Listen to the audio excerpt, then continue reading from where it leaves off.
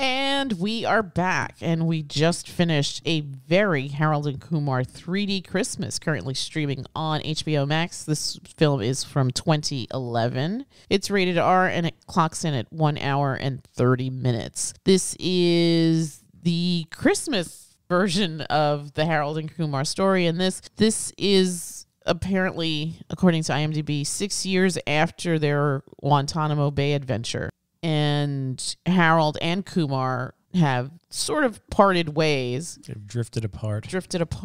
And are brought back together. On a quest to save Christmas. I couldn't think of what to say. Thank you for chiming in there. Not as good as the first one, but still kind of, I don't think anything can top the first one, but this was still kind of fun. And it's interesting. It's a 3D, I guess it's one of those 3D movies, and you could see where all the 3D action happens. It didn't take away from enjoying the film. It's silly. It's fun. It's very, very risque. Oh, God, it's so dirty. Yeah. And I think I turned to you at one point, and I was like, could this be made now? This is from 2011, which isn't that long ago, but I feel like the tone of things has changed drastically. Oh, God, yeah. Yeah, I mean, there is so much in this film that I don't think could pass today. Not really. I mean, you definitely couldn't do the stuff with Neil Patrick Harris and the especially dressing with room. the Me Too stuff and laugh about it, because that would, you'd probably have to like put up trigger warnings and stuff like that for that sort of thing, because it's a different time now. It's a way different time. You know more about it. This movie came out, I guess, pre Harvey Weinstein's demise. And like back then, like all that stuff was just like rumored and innuendo, allegedly. And all that. But now that you have, victims and stuff stepping forward and saying, oh, this happened pretty much kind of happened to me. I don't think we should be laughing about it. So that sort of stuff, that wouldn't fly. Some of the racial humor based on stereotypes. As lax as I am, I found it a little cringy. I mean, I laughed, but yeah, I mean, I I laughed at it too. I got to be honest, a lot of that, especially in this particular context, I don't have a problem with that. It's not like as though the sort of like racial humor when you're making fun of a specific racial group, it's sort of like you're degrading them or that's like the bad sort of racial humor.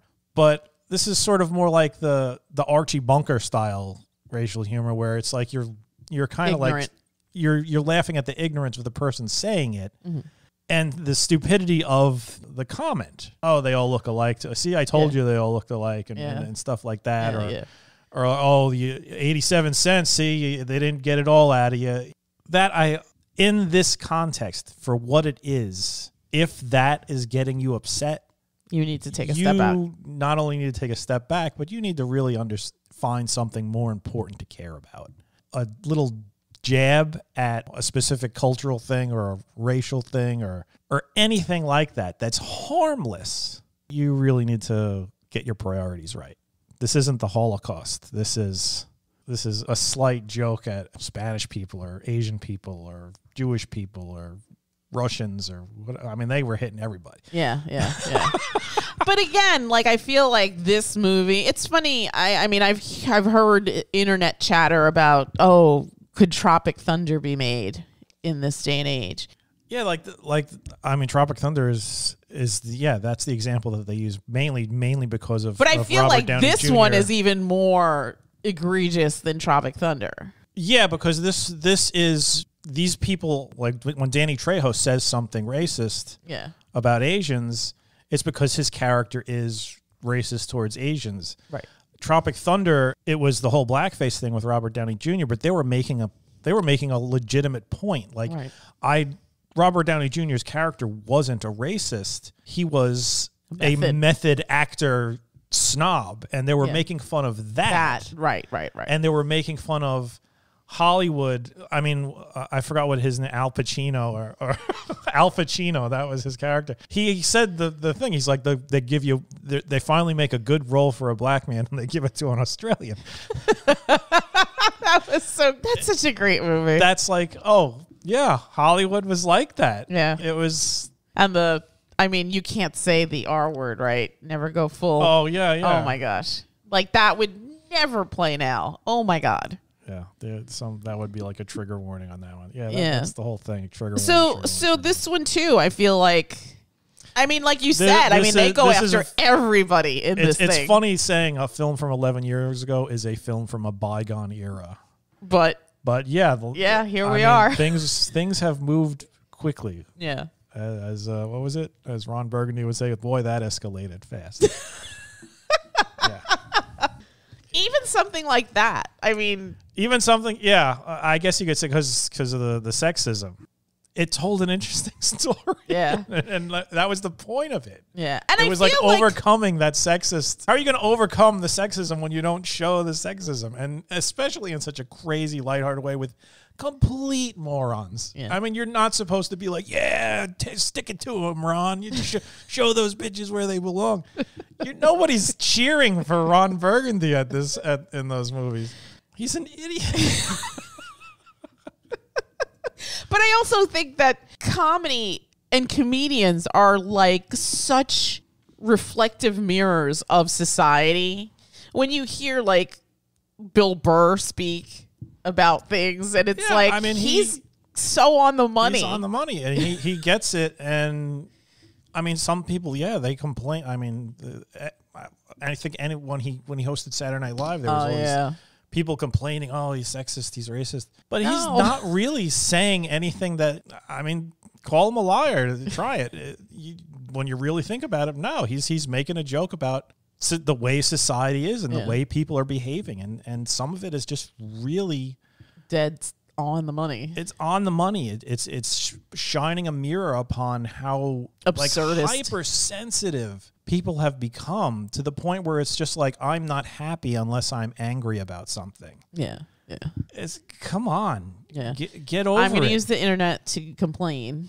Yeah. Bitch moan whine. You know what? I got to be honest. I feel like half of these people don't give a shit. They just want to bitch about something. Sure.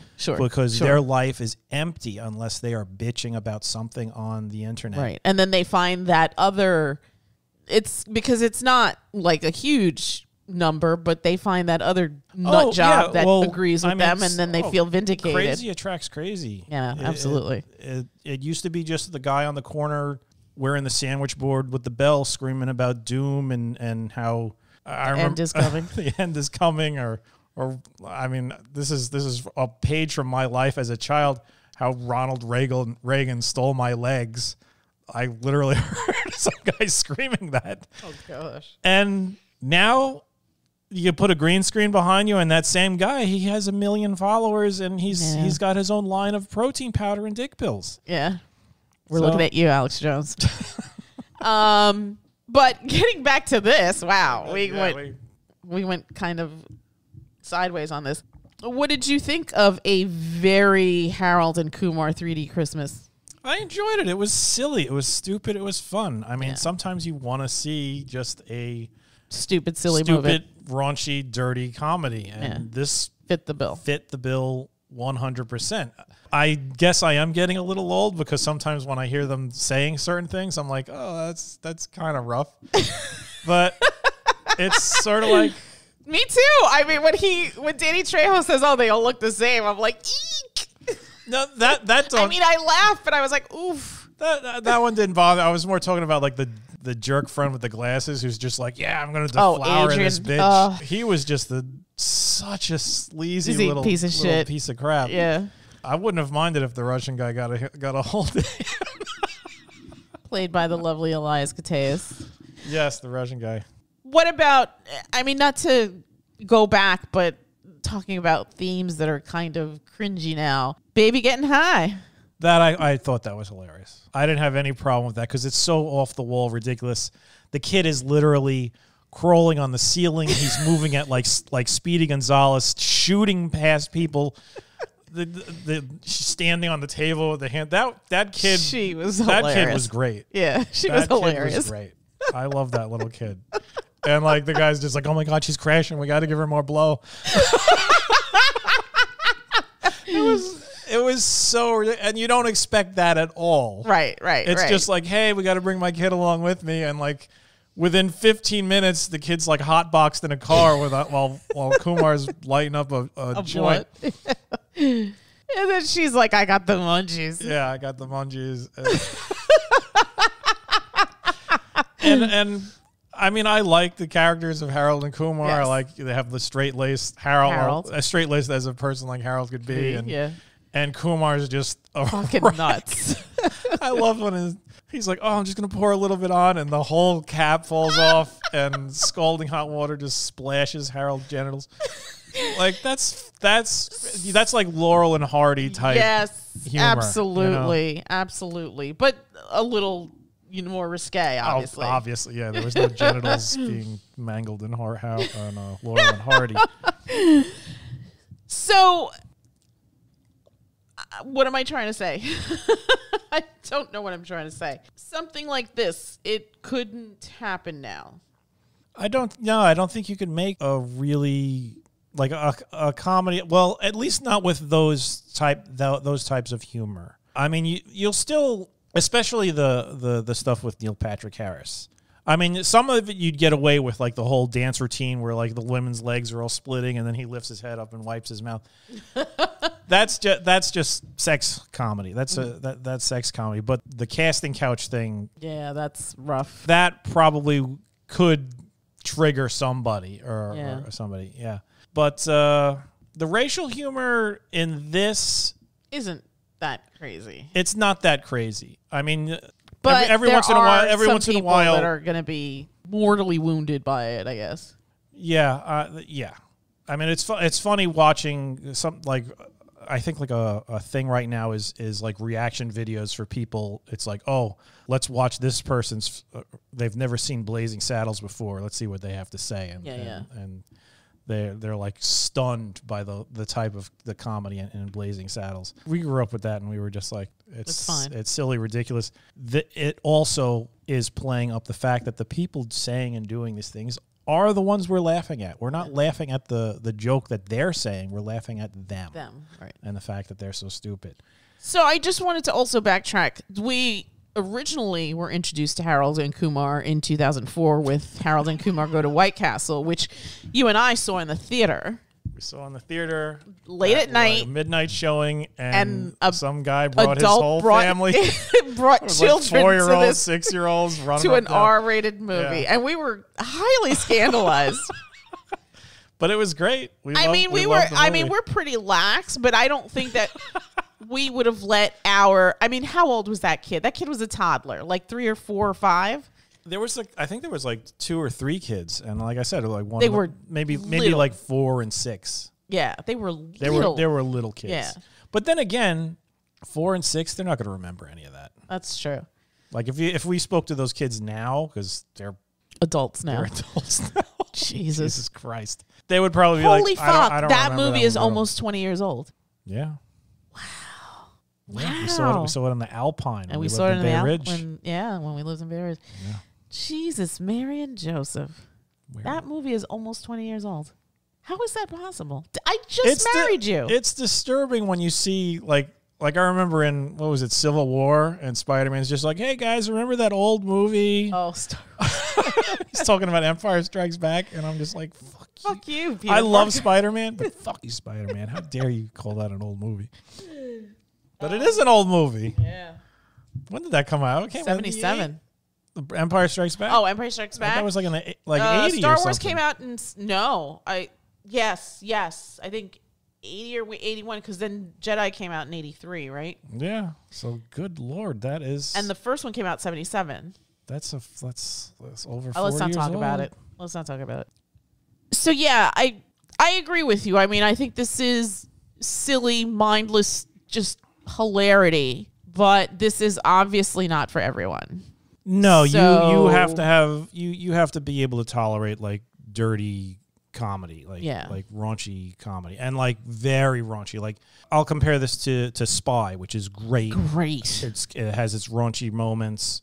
But this is this is way more than that. This is way more than that. Yeah. This is more base moments. Yes. So, I mean, they, like you said, they take shots at everybody here. Yeah. So I Nobody's think, nobody's off the hook in this movie. And it's the thing that's nice is it's done well. It's done all in service of telling the story. A good story about reconnecting with old friends and becoming a more responsible person. And except for NPH, who is just reprehensible. NPH never changes. He is the same loathsome character he was from the first one. But like Harold and Kumar, they reconnect. They evolve as the story goes on. And Kumar grows up a little.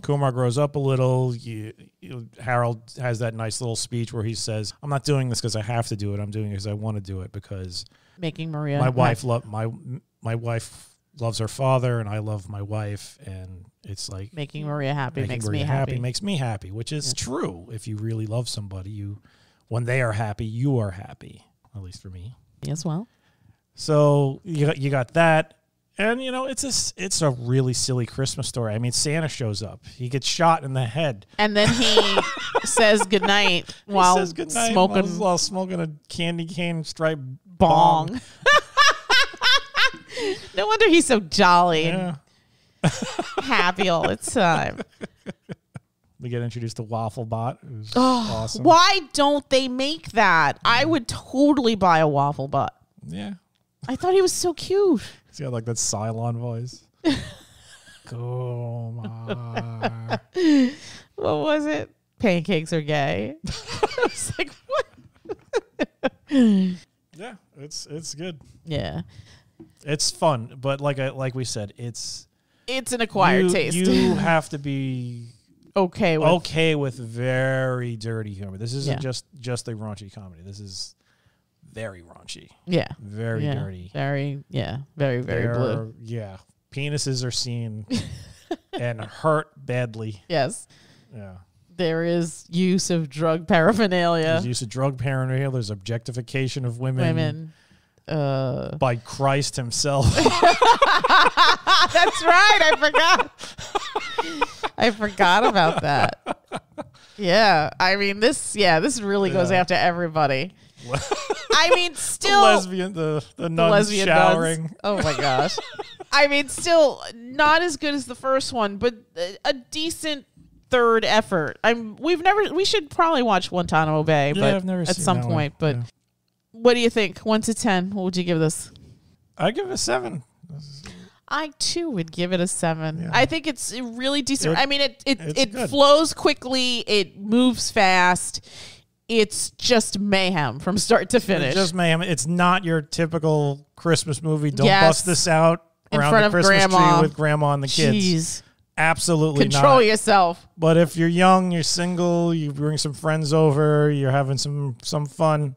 This is you definitely pop that on in the background and laugh about it. Yeah. This is definitely one to watch. Just don't be squeamish. I know some of the younger people. Yeah. Oh my God, they're making fun of somebody. Yeah, I think this is not your usual Christmas fare, but if you're in the market for something raunchy and crazy and balls to the wall bananas. This is a surefire bet. It's currently streaming on HBO Max. This is, again, a very Harold and Kumar 3D Christmas.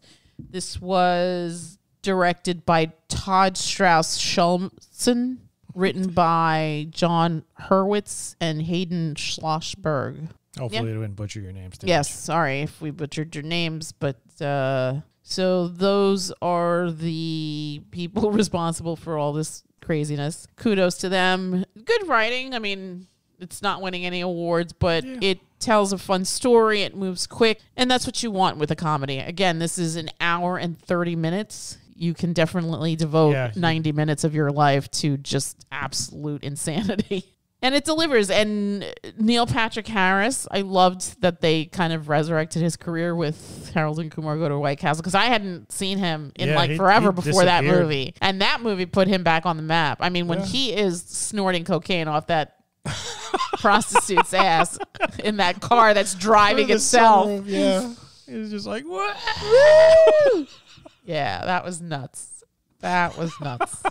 That was a fun movie. That was a fun movie. I mean, Did we know, or were we at that point where we were just going to the movies every weekend? I think we were just going to the movies every weekend, and I think I may have read that people thought that it was very funny. Yeah. But I didn't really hear too much about it. Yeah. And so we just went and saw it, and we were like blown blown away how funny it was. Ridiculous. Yeah. And then I think, did we rent it? And then I found out that it was those people that wrote that show that I loved. Oh, what was the name of that show? Maybe It's Me. Maybe It's Me. Yeah. It was like, I think it was like a season on the WV. It might have been the CW at the time. I think it was the WB at the time. But yeah, it was a Channel 11 show. I think it lasted a season. It was like told through the vantage point of this girl. Had Fred Willard on it. Right? Had Fred Willard in it. And yeah, she was like the narrator. She had this crazy family in this small town.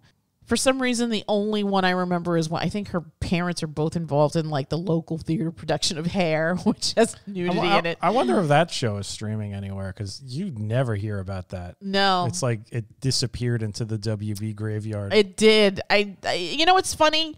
I think I tried to find it and I couldn't. Like, I even saw like the original Roswell with Shiri Appleby.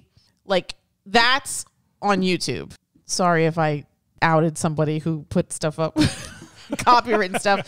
Like, that was up. I think I even rewatched the first season. I think, well, actually, maybe there was only one season of that Aliens in America show that I loved also. But I could never find Maybe It's Me. Never. It was like I made it up, but I know that I didn't. No, I remember it existing. Yeah. And I remember Fred Willard being on it. Yeah. The late, great Fred Willard. Oh. Andy Daly. Yes. I knew you were thinking of that. Yes, but he was dead.